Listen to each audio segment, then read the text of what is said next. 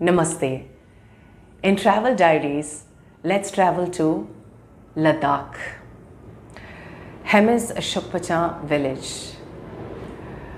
A village that we traveled to from Leh. It took us a few hours. And there, as I walked through the golden barley fields and the little rivulets reflecting the sunlight, amidst the purple, blue and grey and pink mountains, I saw this elderly gentleman walking with 2 heavy cans of water. I walked up, offered to carry the cans for him, and he gave me one. We walked on. As we walked, I realized that he was also from the field of education.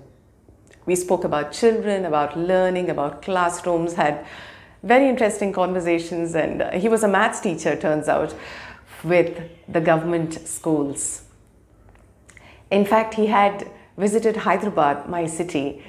He spoke about his memories of coming there for training in the 1980s. Then we reached his home.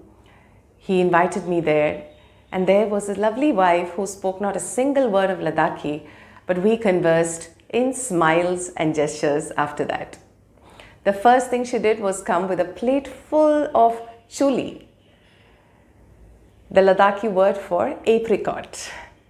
100% hospitality that you receive each time you go to a Ladakhi house. Loads and loads of apricot chuli.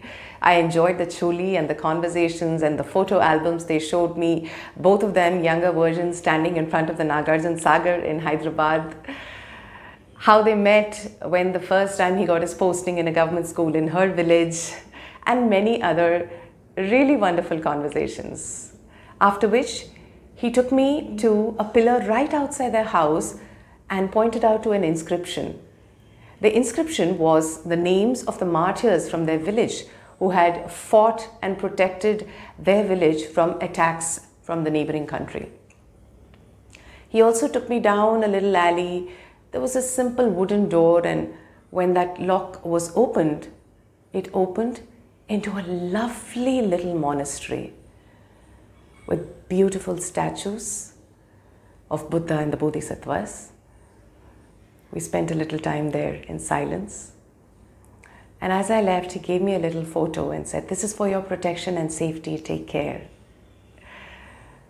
I returned with beautiful memories of Hemis Shukpa Chan, not just the mountains and the stream and the rivulets, but also the people there. Like, share and subscribe.